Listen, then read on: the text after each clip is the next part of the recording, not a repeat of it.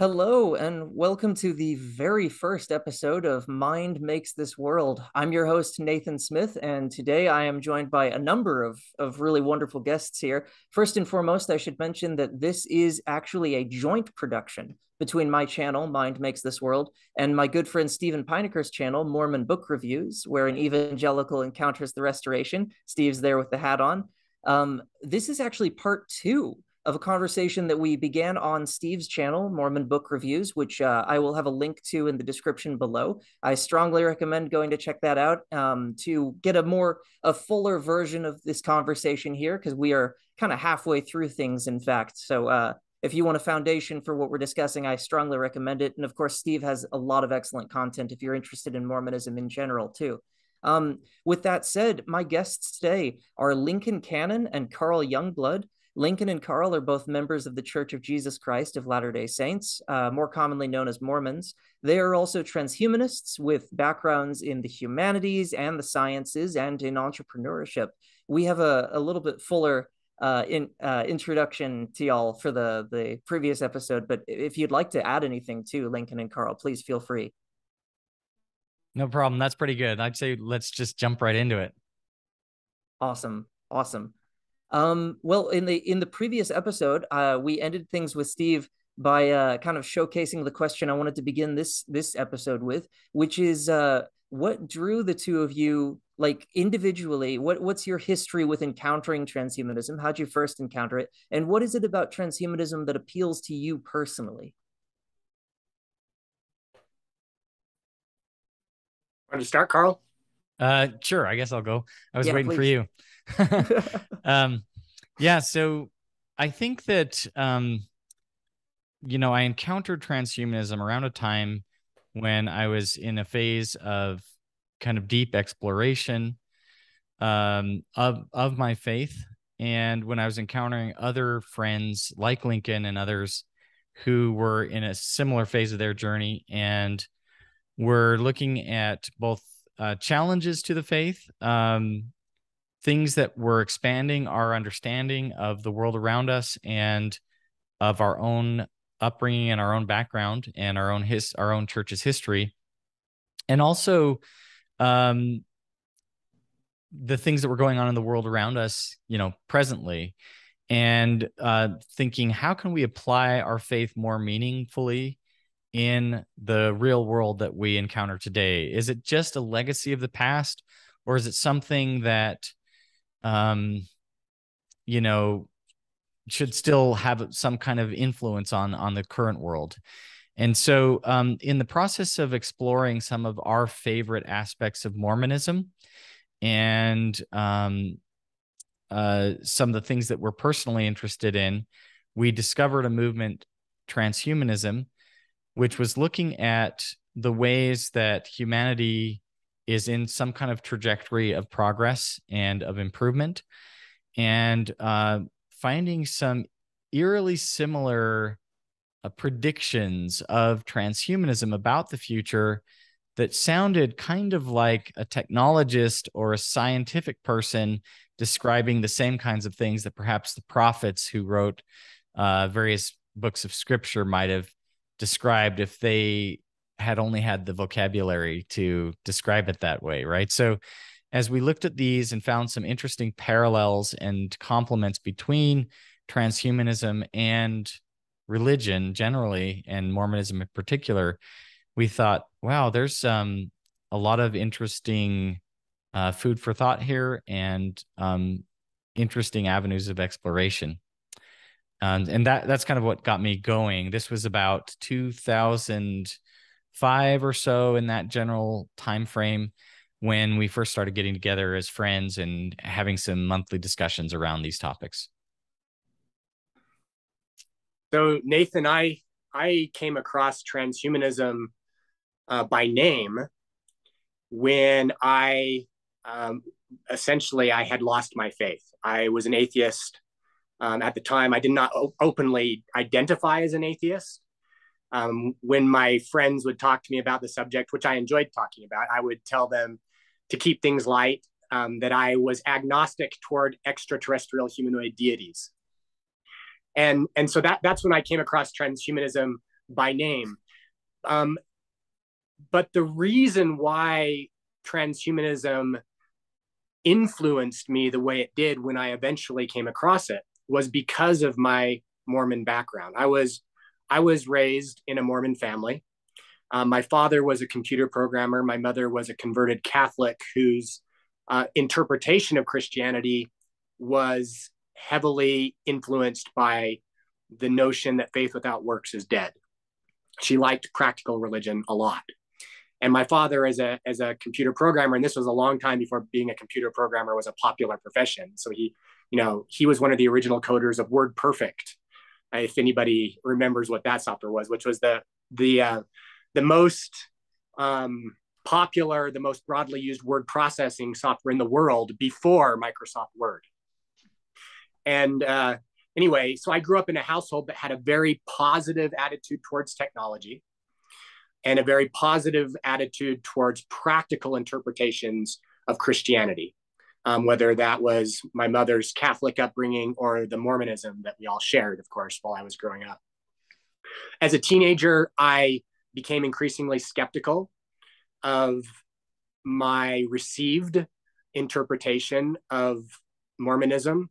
I was very analytical by nature. I asked lots of questions. I did lots of research. My father gave me tools that most people didn't have access to. For example, he gave me all of the Journal of Discourses and lots of other early Mormon writings on a disc that I was able to search and read. So not only could I read the Journal of Discourses as a teenager, I was also able to search through them and find things that were interesting to read about.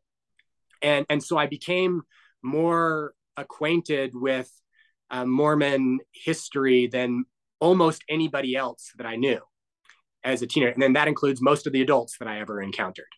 And so as I was navigating these challenges, I didn't really have anybody to help me. And I had to kind of deal with it on my own. And I did talk to my parents, particularly my father, about it. And he was a very open-minded person. He never attacked me for being the analytical sort or asking hard questions. He always listened. He was always compassionate with my challenges. But ultimately, I started to really have a very strained faith. In my late teenage years, I did decide to serve a mission for the church. And in the MTC, I remember talking with other missionaries during a testimony meeting, they called it. And that's where, of course, people share their perspectives on the religion and share the feelings about the religion. And it's very traditional and common among Mormons to say things like, I know the church is true. I know the scriptures are true, things like that. And during this testimony meeting with my fellow missionaries, I remember telling them, listen, I don't know a lot of things that you know, but I do trust in the principles that these that our scriptures teach, and I have great hope in the future that they describe. And I want to go share with people that trust and that hope that I have in this message. And so that's how I went on a mission. But then upon return from my mission, I ran into some real challenges in my day-to-day life. My father was, he got his third case of cancer. He had cancer twice when I was growing up, and this third case killed him. I also had just graduated from school and gotten married, had my first child. And so I was in that period of life when I have lots of new stressors. My dad's dead. I'm now required to provide for my brand new family. And I was trying to resituate myself in the world, and my faith cracked. I lost it.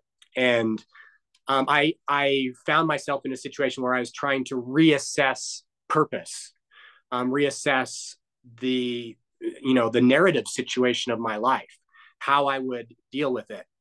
And important to this story is that, of course, I lived in a Mormon community. I was married with a woman who I loved dearly and love to this day dearly. That was also, we got married in the temple, and yet here I was in this challenging faith situation. And so I was exploring what to do with that. I had to figure it out. It was emotionally straining, intellectually straining. And in the process, I made the decision to do a few things.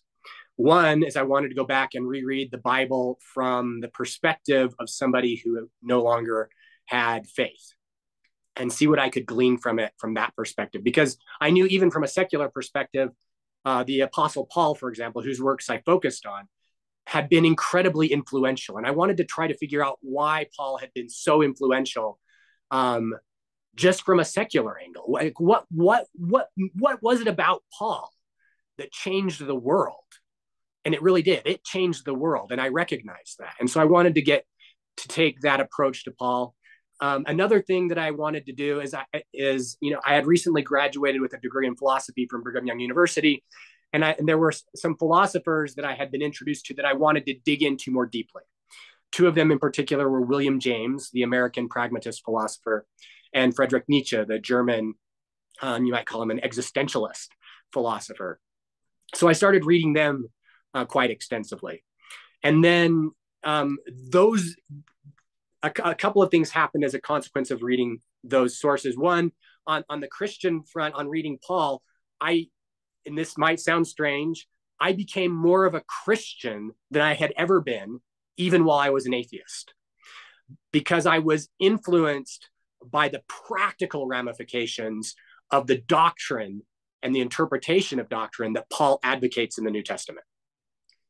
I became persuaded, in part because of my studies of William James, that the practical difference that Paul's teachings had made in the world and yet could make in the world were incredibly valuable.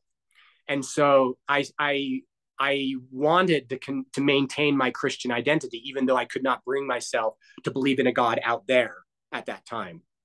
And then Nietzsche's perspective on Christianity was also interesting. I mean, Nietzsche criticized quite strongly. He presents it as a criticism of Christianity in general.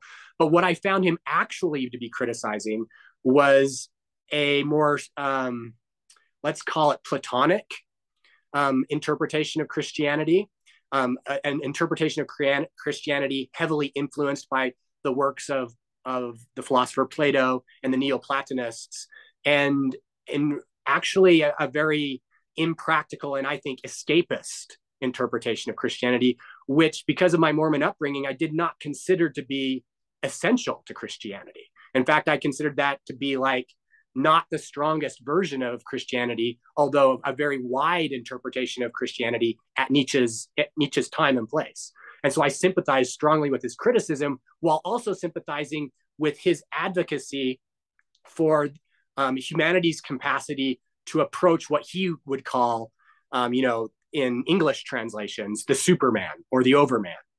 That also resonated a bit with my Mormon upbringing, in the sense that, of course, Mormon theology advocates that we should become like God. Now, Nietzsche approached that by diverting away from God and calling the Superman something different. But I found a strong resonance between Nietzsche's thoughts and Mormonism. During this time, when I was becoming increasingly influenced by these ideas, I came across a couple of writers on the internet. Now the internet had become a thing at this point in time. I grew up without the internet. But at this point in time, when I had lost my faith, the internet was a thing. And I came across a couple of writers who at the time I didn't know were related to each other, but ended up being, as I discovered later. One of them was Ray Kurzweil. Ray Kurzweil, of course, he's a famous inventor, Kurzweil keyboards and such, but he also became a very well-known advocate of the idea of the technological singularity, the idea that the confluence of technologies would result in an acceleration of technological development, which would lead to revolutions in biotechnology, nanotechnology, and ultimately cognitive technologies and integrations between humanity and artificial intelligence development, and ultimately this explosion of intelligence that would result in a world that would change so rapidly and profoundly that humans, as we are today, would no longer be able to predict or control that future. And he called that the technological singularity. And he had this idea that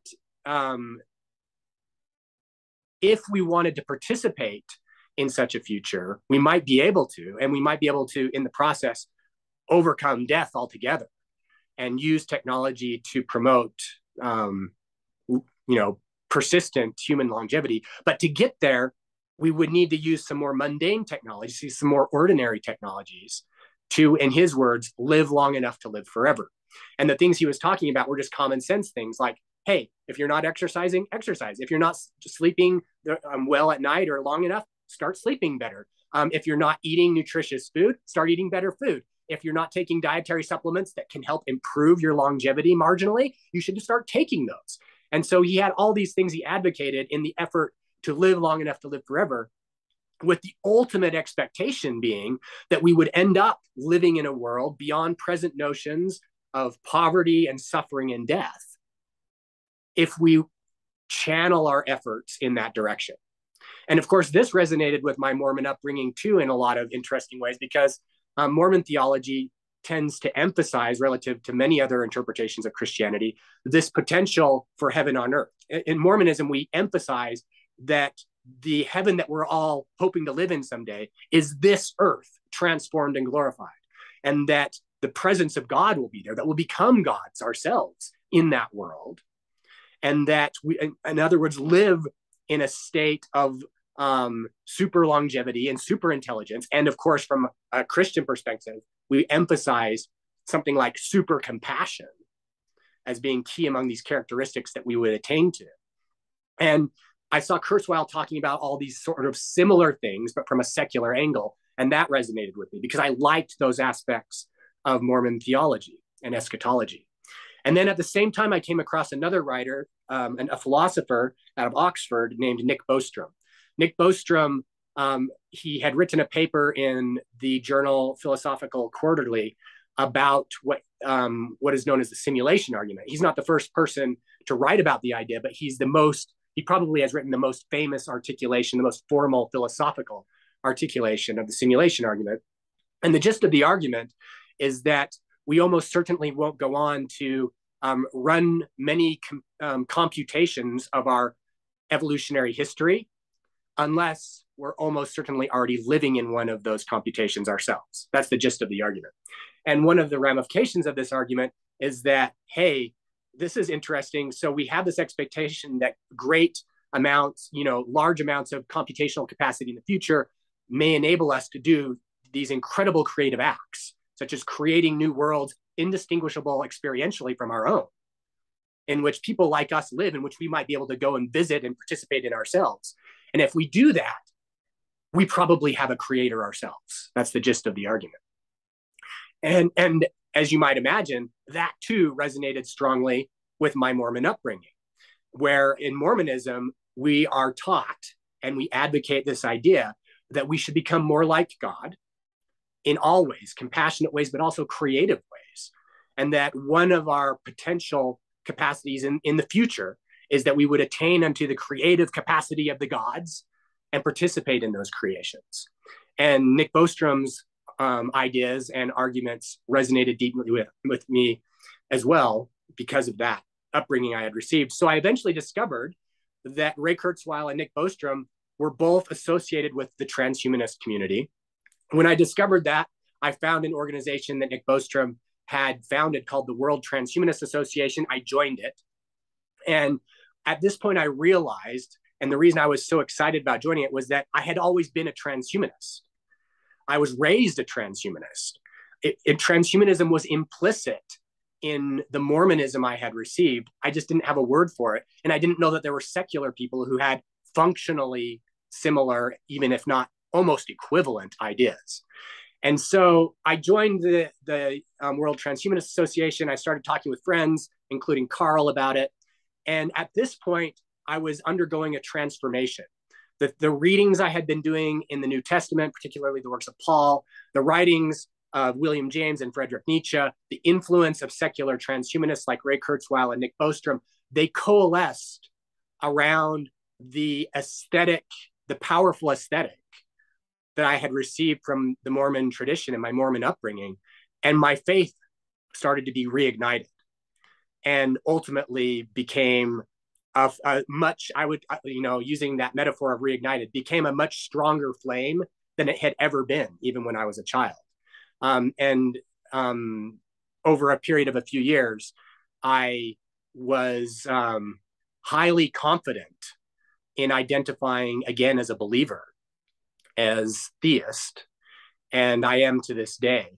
So that's how I discovered transhumanism, and the core motivation behind transhumanism was that it gave me a more living option than the non-scientific or even anti-scientific interpretations of Mormonism and Christianity that I had found myself in the midst of as a child and teenager. And it had reignited for me their power, their transformative power in my life, and the desire to share that again with other people in ways that I thought would help them like it helped me. I'm really struck by just bouncing off of what you've said here. I'm really struck by how transhumanism seems to function for so many people as a way of resolving what in like the video game industry they call ludonarrative dissonance. Like there's this concept that like when you're constructing a game, that it's you have a narrative to the game and then you have the gameplay itself. And there are moments when like you might be in this giant cosmic battle and there's a meteorite about to hit the earth, and then you get thrown into a like match 3 puzzle game, and it's such a disconnect. It seems to me that there's like a similar issue for a lot of folks, especially in my age group, like 20s and younger, so for whom like religion feels like it's either dissociated from reality or it's kind of just like the same political discourse that we usually do, just sort of dressed up in Christian vestments.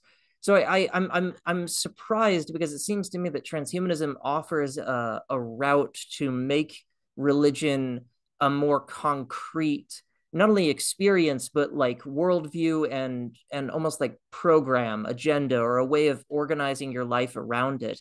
I'm wondering if you guys could comment on kind of the protean nature of religion, because it seems to me that both of you have engaged your religion very creatively, and I mean that in a very positive way, that like you've evolved your what you were given as a religious heritage into something that to me at least seems to engage your world and your era in a much more responsive way than just say someone wishing to stick to a strictly 19th century interpretation of Mormonism. Can you comment on kind of how people who may be interested in religion but maybe very nervous about kind of the archaic or traditionalist side of it, how they can engage religion in a meaningful and modern way?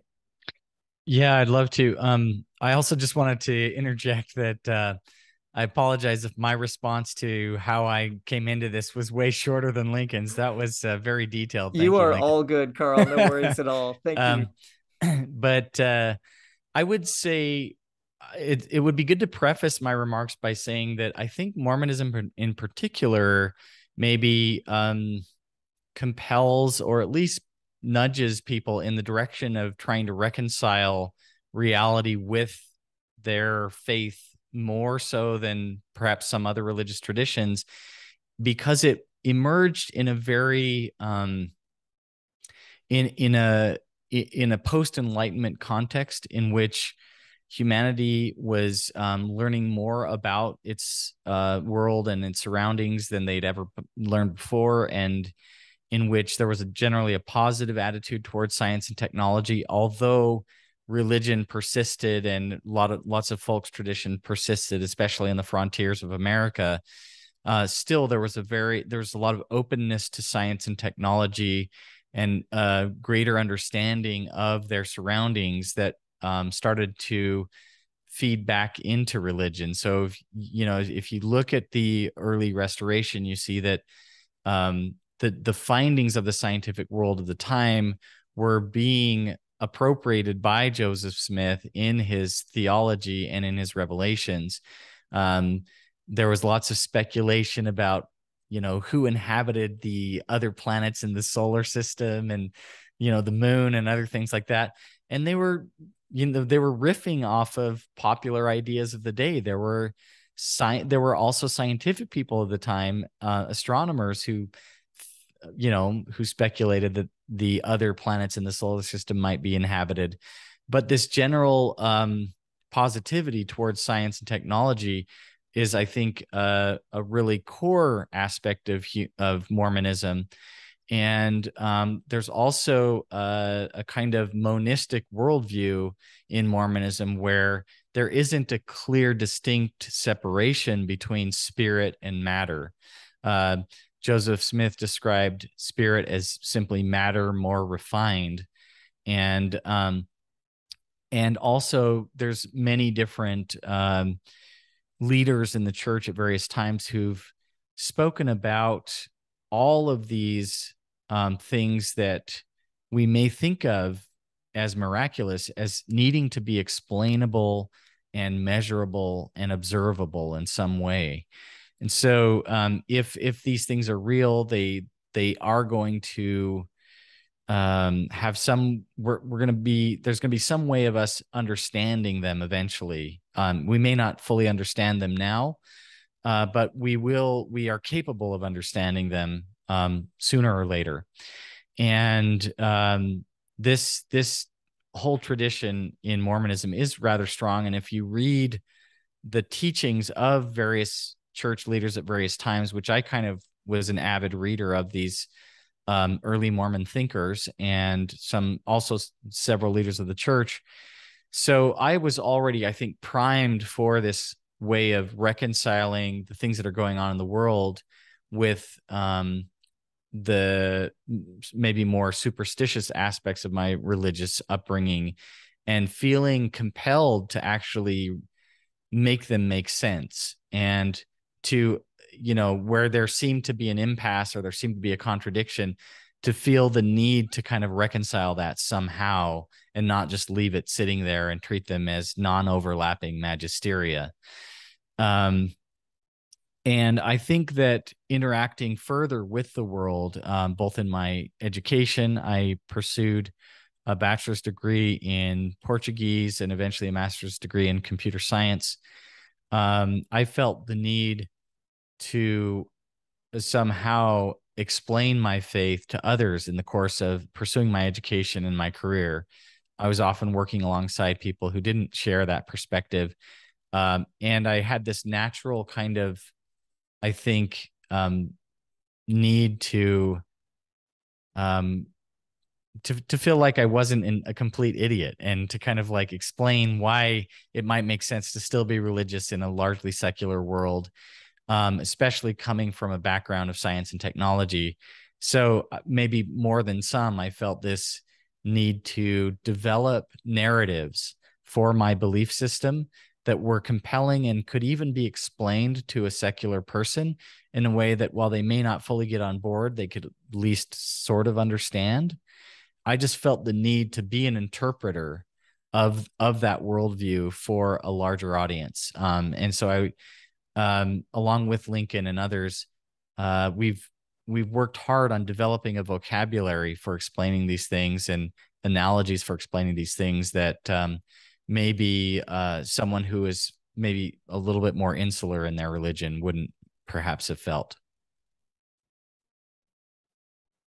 Did that answer your question? I don't even remember the original question. I'm That's sorry. All right. I don't remember half the things I say anyway.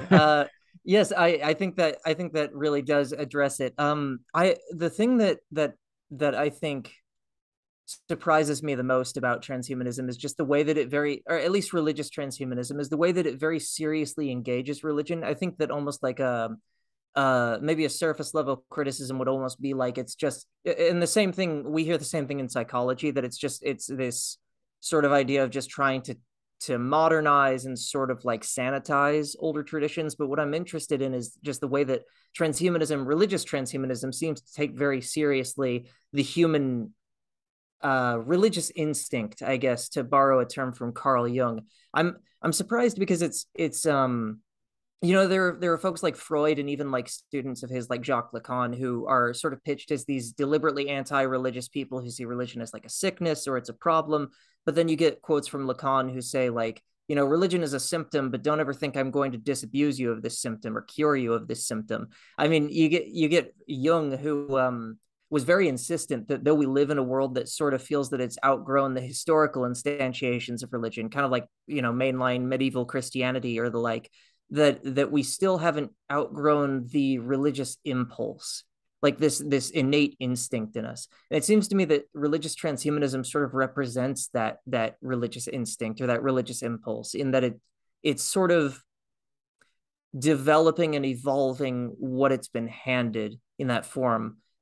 Carl, I know that in a number of years ago, for the Mormon Transhumanist Association, you brought up the concept of the broken myth that the Christian theologian Paul Tillich utilizes. Can you kind of talk to us a little bit about what the broken myth is?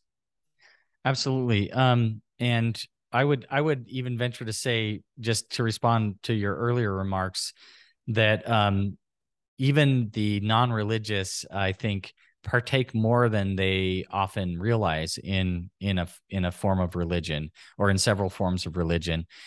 For me, discovering this particular concept of the broken myth that was first developed by Paul Tillich was really a liberating experience, in that it helped for me to characterize my explorations and my doubts and concerns about religion in a way that was more positive. I'd often heard it explained to me by various, religious leaders or mentors in my life, that questioning and doubting was dangerous, and that it was something that you should avoid and be really careful about and be fearful of.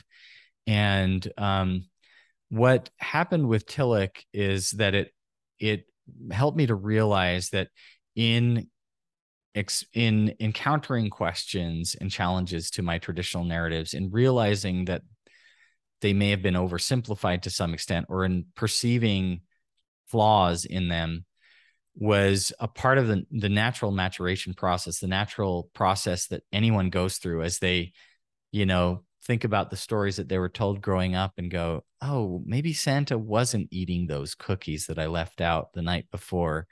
And they're like, oh my gosh, is Santa even real? And then it's like a crisis of identity, as you wonder how many more things your parents told you that maybe weren't exactly what you thought they were. The same thing goes for religion. And of course, the flaws may be more complex than that. They may be not quite as simple as that. And there may be intermediate answers along the way that are satisfying for a while, but then start to show their limitations, right? And Tillich described this process as a natural process that everyone goes through, and that when you are faced with a kind of question about a narrative that you've received, either as part of your traditions growing up or as part of your faith, that you kind of are faced with a few choices. One of the choices that you can take is to retreat into fundamentalism. That would be to kind of double down on the original narrative and say, plug your ears, say, I can't hear you. Stop making me think, or various techniques that someone might use for just kind of pushing it out further. And they might even go so far as to browbeat and discourage others who are pursuing these things. And Tillich described this reaction as reactive literalism, as opposed to natural literalism, which is the state that someone's in before they really know about the challenges, right? So when someone's kind of just taking everything in for the first time, as you grow up and as you just progress in the natural order of whatever traditions you've been raised in, at first you may not question much, and that would be a natural literalism. And he actually says this shouldn't be disturbed, that a person should be allowed to mature and develop in this phase, and you shouldn't try to forcibly enlighten someone, who is content with their faith as they've received it. But when you are faced with this juncture, you can either retreat into reactive literalism, or you can do what he calls breaking the myth, which is to recognize the mythic qualities of the thing that you've received from your faith. It doesn't necessarily even mean that it's false.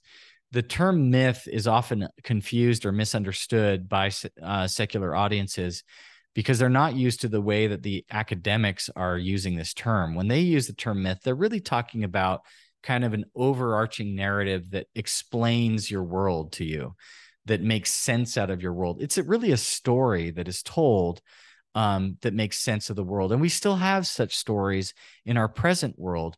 We talk about stories about our national identity or our politics, or stories about how the world works and how you get ahead in the world, about climate change and how it's affecting our world. We have stories that we use to make sense out of the world and to determine how we should act in the world. And in many ways, these narratives and myths that we inherit in our present world function very similarly to the narratives and myths that were in previous generations that we've inherited from our religious upbringings. But as we discover flaws in these narratives, we shouldn't discard them, according to Tillich. We should recognize that they are mythic and that they have a narrative story function, but we shouldn't throw them away. We should continue, for example, to practice the rituals that we've inherited, but perhaps see in them more than just this literal result. So, for example, if I am breaking the myth of the Eucharist as a Catholic or the sacrament of the Lord's Supper as a Mormon or a Christian, I might stop thinking, especially this applies to Catholicism, I might perhaps agree that I am not literally feasting upon the flesh and blood of Christ, but that I might still be essentially nourishing myself with the spirit of Christ, in the sense of recommitting myself to partaking in the works of Christ, and to lifting up the hands that hang down and the feeble knees, strengthening the feeble knees, doing all the things that Christ did. And that this ritual provides me with a way of recommitting to that vow that I've made to follow Christ. You could take so many different traditions that we have, and you could apply this what's the word, heuristic to how you approach this this belief, right? And this is what he calls breaking the myth. And for me, it really helped, because I realized that many of the things I'd inherited from my faith were actually a form of idolatry, where I was taking something that had never been intended to be seen as God personified or embodied. For example, the scriptures, the Bible, the Book of Mormon, are not actually holy paper. I can't become somehow sanctified by merely holding the Bible close to my head, or walking around with it under my arm all the time. And sometimes we have a tendency to over sanctify our religious symbols to the point where we think that they are God, right? Or they have a sacred and holy quality in and of themselves. But what we've done there is we've essentially made an idol out of something that was originally only intended to point us toward God. And it's a really ironic thing for religious people, of all people, who above all are commanded to avoid idol worship, to actually be confronted with the fact that they might be engaging in idol worship, right? And for me, when I saw that some of the traditions of my upbringing had become idolatrous, and that what I was doing when I was breaking the myth, according to Tillich, was actually discarding idolatry from my life, it helped me to reframe my spiritual journey in a positive way, where I was seeking for something higher and something better, rather than engaging in a desire to sin, or a desire, it's just too hard, I'm going to just give up on this, right? And so by being able to characterize my faith journey as a journey upward and onward, it helped me to not feel so afraid, to not feel so guilty about questioning, about learning some of these things, and to be able to characterize myself in a more courageous way, if that made sense.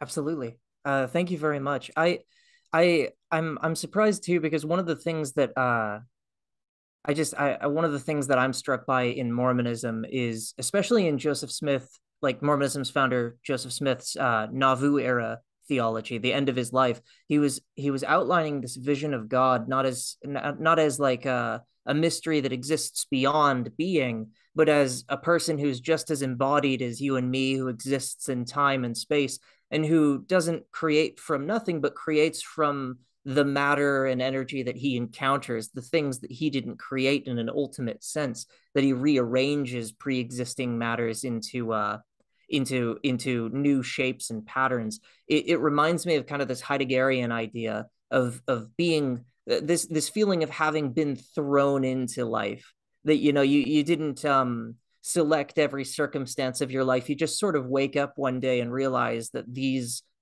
circumstances that are outside of your control largely are just already in place. And it seems to me that transhumanism, and maybe in a broader sense even Mormonism, is an attempt to look at those materials, that those circumstances that you didn't create, that you didn't necessarily choose, and to engage them in a creative way, in a positive way. Does that sound maybe fair to say? Oh yeah, for sure. You know, as you mentioned, Joseph Smith described Mormon theology in a very existentialist way. The God of Mormon theology is an existentialist God. I don't think most Mormons recognize that. But if you go and you read, for example, Joseph Smith's his last general conference sermon, people call it the King Follett sermon, you get this statement where Joseph Smith says that that God found himself in the midst of spirit and matter and set about instituting laws whereby others could progress to be like him. And of course, this should be understood in context where Joseph Smith also taught that God is more than just a him. God is a community.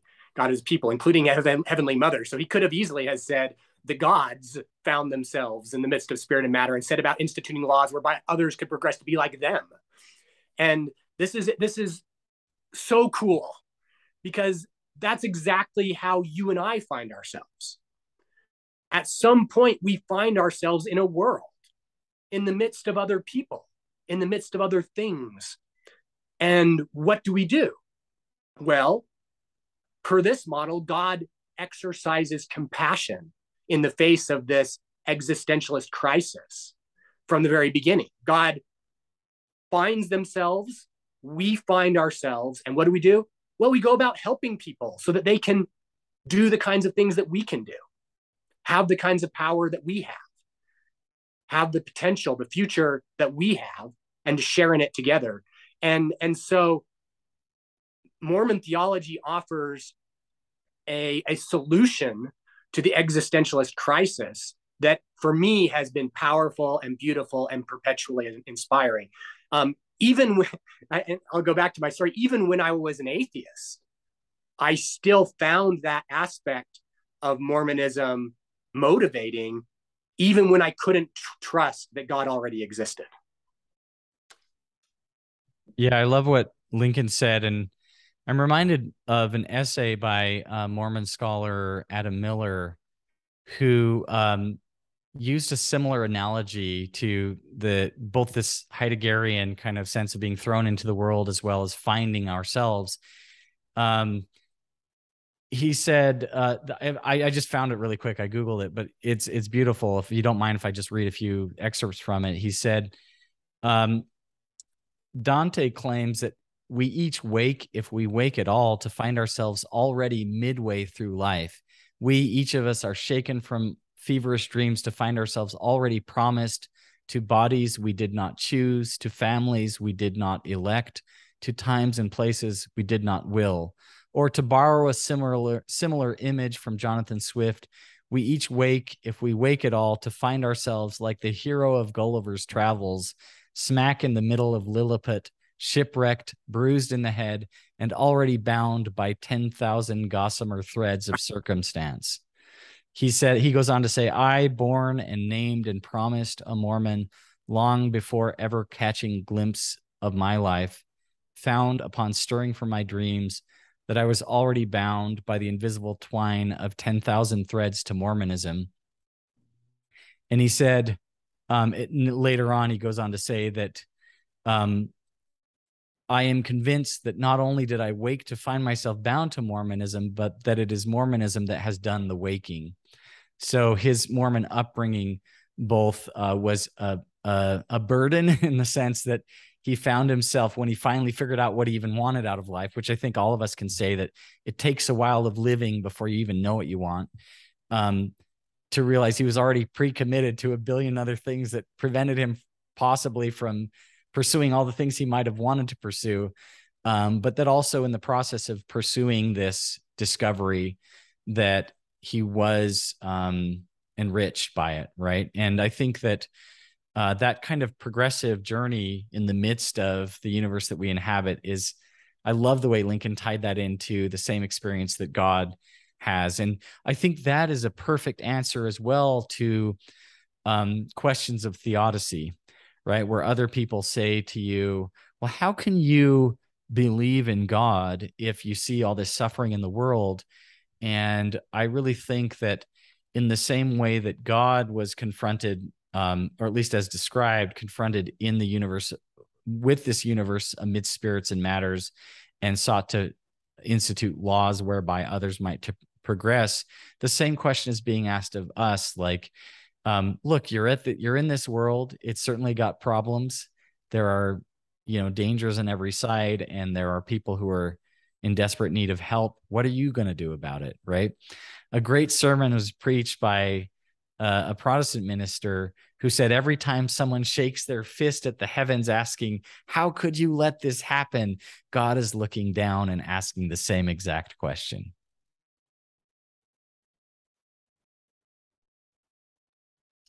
I love that. That's good. I just had a couple questions I'm going to kind of bundle together here.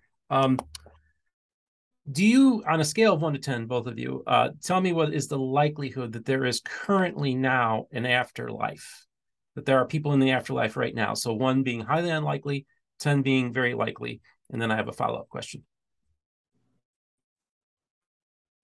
I'll go first. Carl's still calculating the exact amount. I'm going to go with I have a moral prerogative to express the strongest confidence in a certain kind of that afterlife. And the reason I have a moral prerogative to express confidence in that is that our expectations of such things end up informing our actions toward creating such things. And if we have the capacity to create such things, there are some statistical likelihoods that they already exist. So I say certain accounts of this matter. So what do we mean by an afterlife? If by an afterlife we mean something supernatural, I don't know anything about that. Our world does not lend itself to access to the supernatural. For all I know, that doesn't exist. I can't prove it doesn't, however. But if we're talking about afterlives that are extensions of the world that we presently live in, and all we mean by after in this case is perhaps after we died the mortal deaths that we're all looking at the face of right now, then yes, I confidently trust in an afterlife. I confidently trust that our death is not the end of our existence, that something about us persists to some extent or another, and that we will be resurrected literally, embodied, glorified into more robust bodies, and have the opportunity to experience relationships, experience compassion, engage in further creative acts together as friends, as family, as a community. I trust in that with my entire heart and mind and soul. So it's a 10 out of 10? Sure. Okay, cool. Carl? And I would just riff off of what Lincoln was saying to say that in a similar way, let's just say that the probability of us ever achieving such things as afterlife, as living beyond death and eventually being resurrected and fully embodied again, depends heavily on whether we believe others have already achieved such things. Because if we are the first or only civilization to achieve such things, then the likelihood that others that likelihood seems very low. Whereas if we live in a expansive universe where other beings far more advanced than we are have already gone beyond to achieve immortality and eternal life, the likelihood of our ever getting there is much greater. And so this is partly why I believe that Lincoln, when he did express it, said he feels compelled to trust in this, partly because whatever we place those odds at determines how we act to bring about these things in the future. If we don't feel that the notion of afterlife is at all possible ever in the future, then we're unlikely to pursue any actions now that would eventually lead to that. But if we don't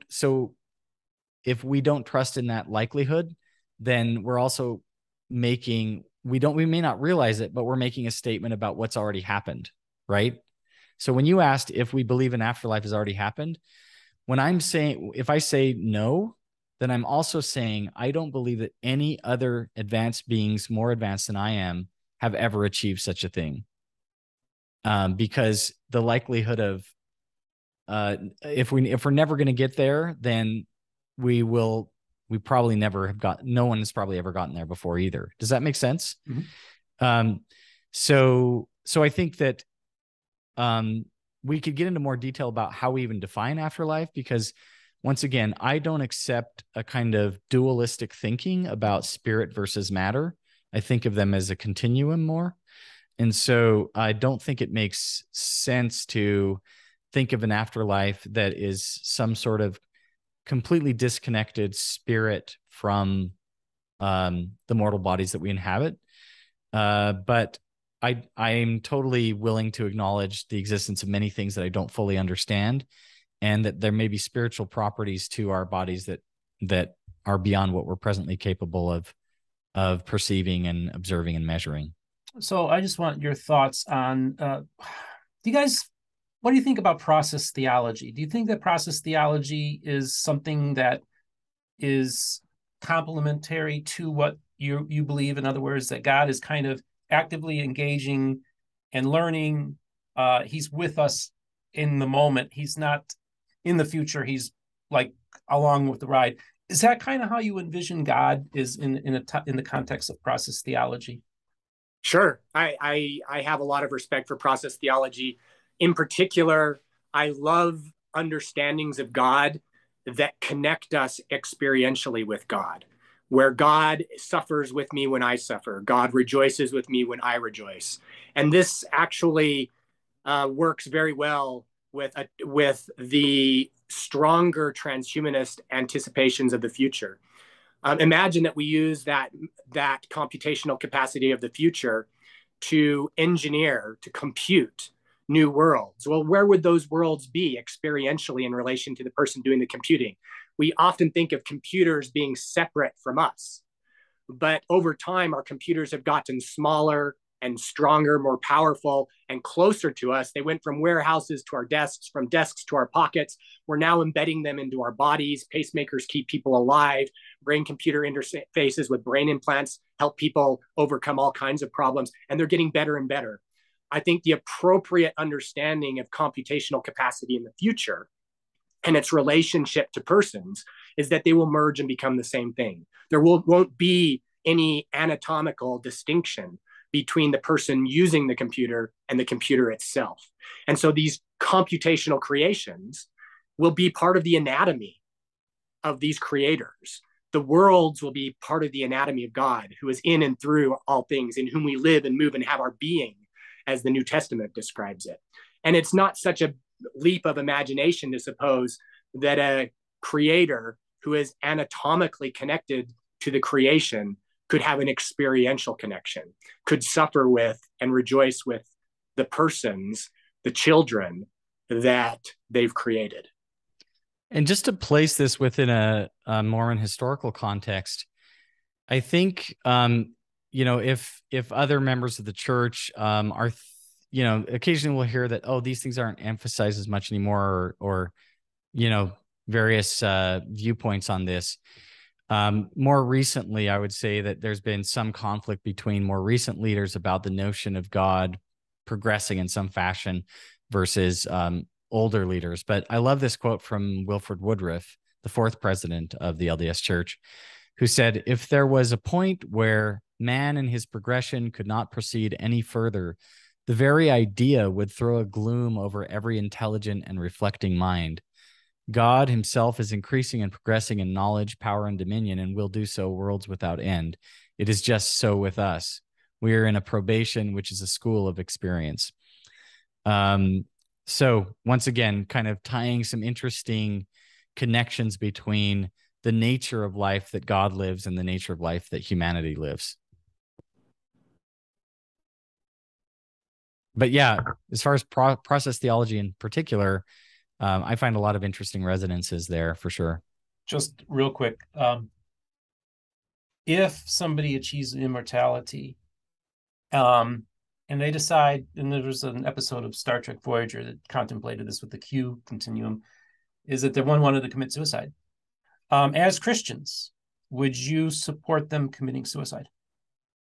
Mormon theology already permits immortals to become mortal.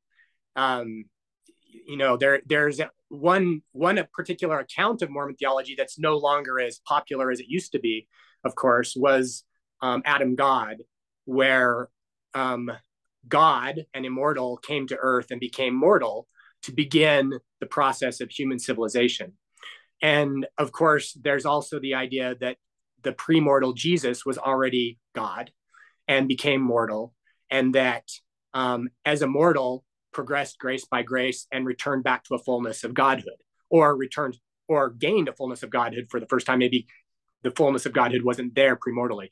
D&C 93 talks about this per Mormon theology, that Jesus did not have the fullness at first, just like we don't have the fullness at first. In any case, there's a long tradition in Christianity, well beyond Mormonism, that God became human so that humans could become God. It's the doctrine of theosis, or deification, or divinization, or exaltation in Mormon vocabulary. And this is not a uniquely Mormon idea. This is an ancient idea among Christians, and it predates Christians too, but Christians have been advocating it to various extents for 2,000 years. And so, unfortunately, there's a lot of Christians who think it's a heresy. But what they don't understand, here's a great irony of the doctrine of theosis. By the name of divinization, for example, it's a doctrine of the Catholic Church, which is by far the largest Christian denomination on earth. But most Catholics don't even know it's one of their doctrines. Divinization being that our purpose and potential is to participate in divinity, in godhood, with God. But most Catholics have never even heard of the doctrine. Here's Church Father Athanasius around 300 AD. He says, "God became man that man might become God." And there's several other similar quotes. Yeah, more than several. There are hundreds of Christian teachers over the centuries that have explicitly taught this in the way that Athanasius did, and in other ways that are even more explicit about humanity's potential for godhood. Mormons did not invent this idea, but we do emphasize it more than most Christians today. I think one concept that I find especially interesting next to theosis would be theurgy, the idea that one sort of generates or creates a god within oneself. So like there was a Neoplatonic writer named Iamblichus who wrote a lot about this, that in his view that gods like existed as these lights in the sky, and you would go through these like ritual, very concrete processes of essentially in your mind leaving the confines of the physical world, and in your mind going to merge with these gods in such a way that their identity, their divine identity, comes back with you after these ritual enactments. Like there's this idea that you embrace the god to such a degree that you become like that god, that you sort of become what you worship. There's a quote from the philosopher, I believe it was John Caputo, in his book On Religion. He paraphrases St. Augustine as saying basically, "What do I love when I love my God?" It seems to me that Mormonism and transhumanism, in a very, even if in a deliberately secular way as well, has kind of this theurgic bent to it, which is that religion is almost like a just another mode of discourse in trying to describe this experience of articulating what kind of human being we believe we should be in this world, and then trying to merge with that ideal in our actions and creating symbolic frameworks and ritual frameworks and complexes to sort of facilitate that. I guess I say all that though to ask this question, that for the two of you, what kind of God are you working to become? What do you want to like? What do you want to embody into the world? The virtues of compassion, creativity, and courage at their limits. That's the kind of God I worship. Pragmatically, as a consequence of that worship, as you've pointed out, that's the kind of provocative influence I have intentionally in my life, is to become more like such a being, more like such a community. Super intelligence applied to compassion, creativity, and courage. And I think my answer would be somewhat similar. It reminds me of something I'm actually working on right now.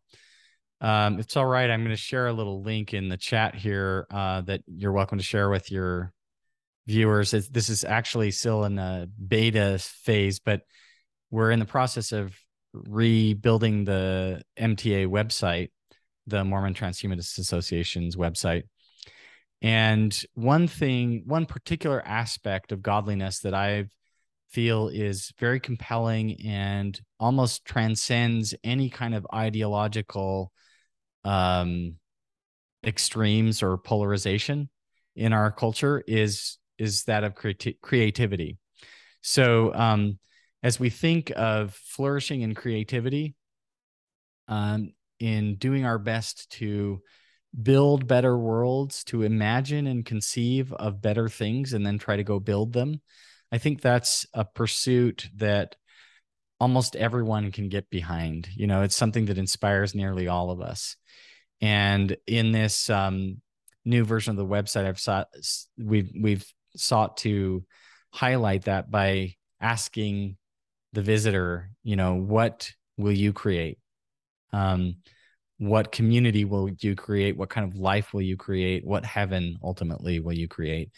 And to inspire them to seek better things than they currently have. So that's one of the things that really inspires me.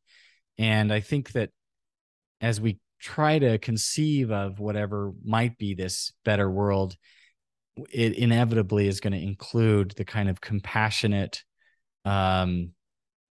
interaction that we experience and that we read of in the scriptures from Jesus Christ, right? The kinds of ways that he reached out to his fellow humans, those who are downtrodden, those in various circumstances.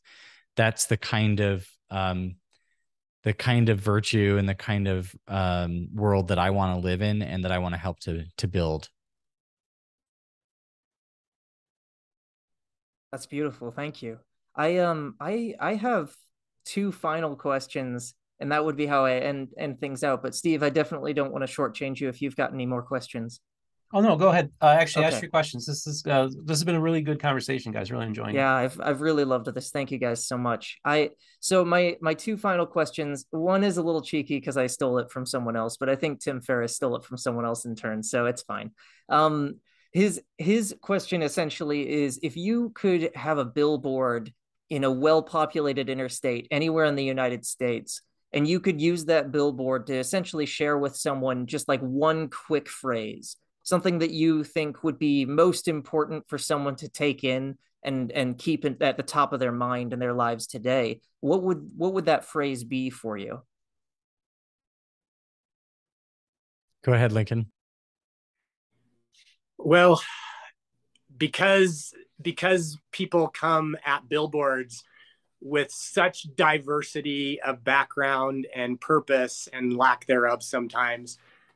I guess I would have to go with the Beatles and just say, hey, let's start with love, and then we can start discussing everything else after that. So something about love is the right starting point. And as you know, as the Apostle Paul points out in the New Testament, knowledge will fail, prophecies will fail, everything will fail. There's only one thing that won't, and that is love. And I do truly believe that. I think it has to be a foundation for anything worth doing or building. So just because this has been on my mind lately, I'm going to go with the thing I just shared, which is, what heaven will you create? That's the kind of thing I would stick on a billboard any day. In fact, we're probably working on doing something like that on a billboard on I-15 sometime soon. I think one of the reasons I think this is a great provocative phrase that someone unfamiliar with our work could immediately be inspired by is that in 4 or 5 short words, it evokes both whatever our ideal is, which is heaven, right? But then invites the visitor, the viewer, to get off their couch and join in, right? And helps them to realize that it may not happen without their efforts, right? So I can't think of a better short way of encapsulating so much of the work that we're about. Go back to that description, that existentialist description of God from Joseph Smith, where the gods find themselves and what do? Well, they start creating compassionately. They're not creating just for themselves, they're creating for others, and they're creating. I mean, that really is the core of what Mormon transhumanists advocate. And frankly, as Carl has pointed out, very common among many other groups of people too, even if they don't perhaps articulate it the same way we do. I have an answer to that question too, if you want me to answer it there. I would love it. Please, Steve. I was thinking about it, and these guys were talking, and I think the very last question I asked you on our interview, it was a question, so I want people to contemplate. And the final question I asked you was, and I would put on the billboard, who is Jesus to you?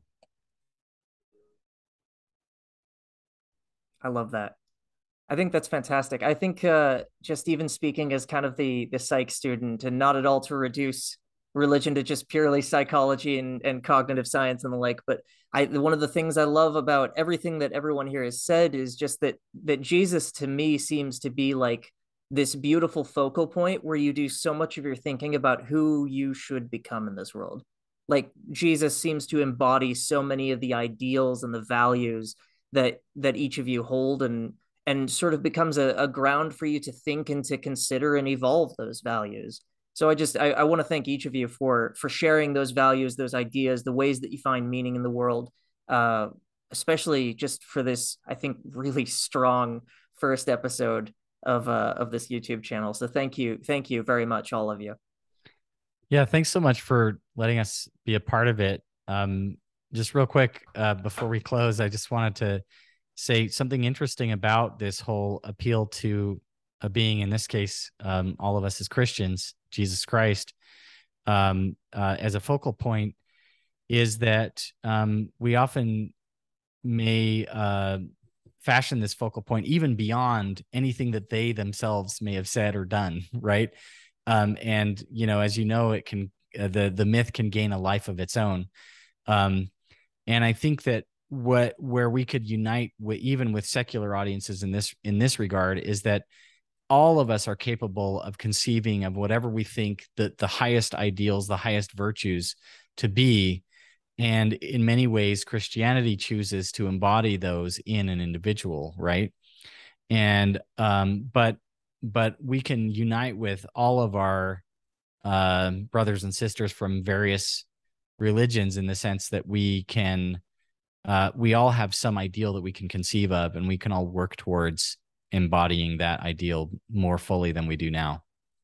And importantly, Christianity embodies those virtues in an individual who goes out of his way over and over again to invite us to become one with him in embodying those ideals.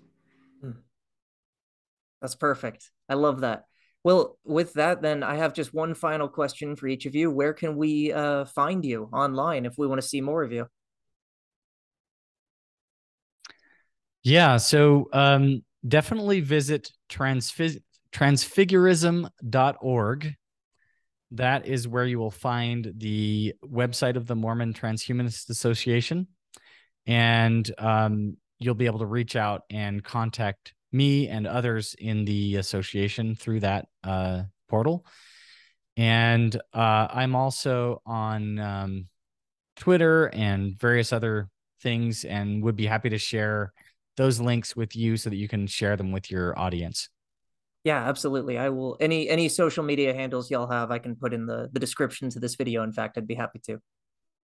Yeah, I also have blogged for a long time at lincoln.metacanon.net. You can just Google my name, Lincoln Cannon, come right at the top of the search results. I write about technological evolution, post-secular religion, and of course, Mormon and Christian transhumanism, and have been doing that for, I don't know, more than 15 years.